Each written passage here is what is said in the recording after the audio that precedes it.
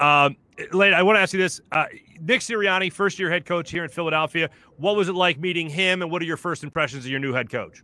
So I'm really excited. He's, obviously it's a new head coaching job, new situation to step into, but he's got a great attitude when it comes to how he's going to approach it. I mean, he's a very team-first oriented coach, which I think those are the special teams. It's what we had at Alabama whenever we have great teams. It's no matter how talented guys are, especially at this level. I mean, the top 10% of people, 10% either way physically, everybody's the same. So, it's really about those teams that are really, a family. They're all connected as one, and they just love to play football and they love to play for each other. So that's what he's all about, and that's what I'm really excited about, because those teams are special teams and those teams win a lot of football games. So he's got a great approach, in my opinion, of what he's doing. He's going about it the right way.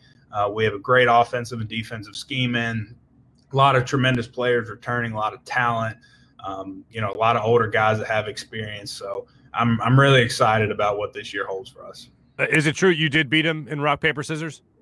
Yes. What'd you throw first? It's tough. It's been a while. I honestly don't remember.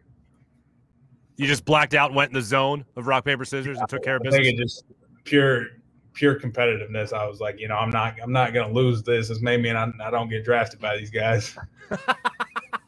And then you can't enjoy the fine meals in Philadelphia, and you can't get a nice Philadelphia parking ticket. So it's all leads. Exactly. Everything worked out in the end. I want to ask you about your two other Alabama teammates real quick. Behind the scenes, you've talked about them a little bit in Jalen Hurts and DeVonta Smith. What's something you could tell us about DeVonta Smith that we might not know already? I feel like a lot of social media perception of him is he's kind of like quiet and reserved, but Smitty's a funny guy. I don't know if you guys will see it, but I've seen it. Smitty's a character. He's a funny dude. Like he's a prankster, or he's got one-liners. What kind of funny is he? He's got some good one-liners. I'll say that. He knows when to use them. They're kind of few and far between, but he's got some good ones now. So and Jalen Hurts. What can you tell us about Jalen Hurts behind the scenes?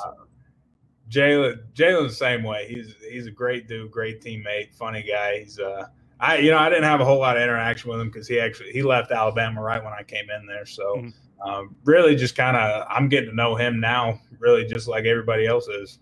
Good to hear. Landon Dickerson, welcome to the Philadelphia Eagles. Welcome to Philadelphia. Thanks for being on the show here, joining us on the Zados Investments guest line. Landon, thanks, bud.